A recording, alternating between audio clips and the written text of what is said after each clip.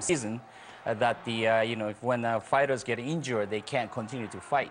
So that that without having elbows on the ground, that avoids those injuries. All right, so you've got some big names coaching, not only yourselves. Who else coaching in the league? Oh, we got Marco Huas, Pat Miletich, Henzo Gracie, Carlos Newton, Mario Sperry, Matt Lind. I mean, I can go on and on. We got 12 of the best coaches on the planet who all used to be professional champions also themselves in mixed martial arts. All right, so real quickly, let's take a look at the IFL rules. As you said, there are 12 teams, 4 to actually advance to the playoffs. 5 fighters per team, 1 point per victory, 3 rounds, 4 minutes per round. I mean, 4 minutes per round, how exhausting is that?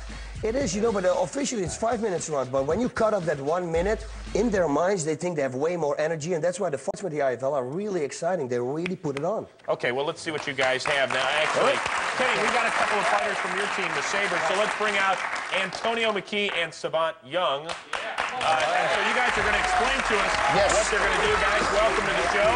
Take your spots on the nets and do your thing. So, boss, what's going on here? Okay, now, first of all, Savant is going to try to hit Antonio, but this is the thing. Sometimes you say these boxers, oh, I'm going to just knock somebody out. But in order to hit him, he has to close the distance. Now, once he does that, he can be taken down.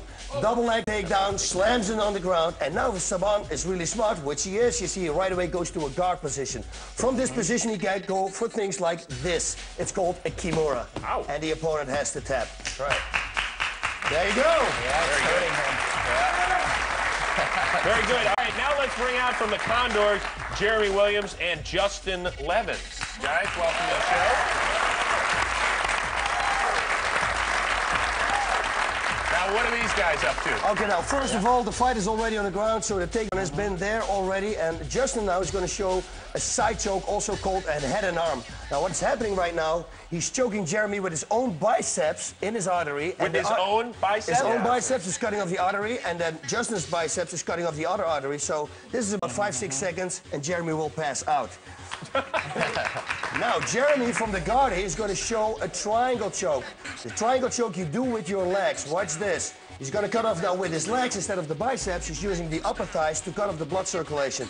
Now, if for some reason Justin doesn't tap, which is very rare, then Jeremy can also go for a normal arm bar. You see, he can extend the arm. So it's all about combinations and what mistake your opponent makes.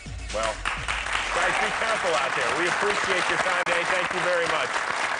Guys, let's hear it for the whole crew from the IFL, which you can see right here on Fox Sports Net.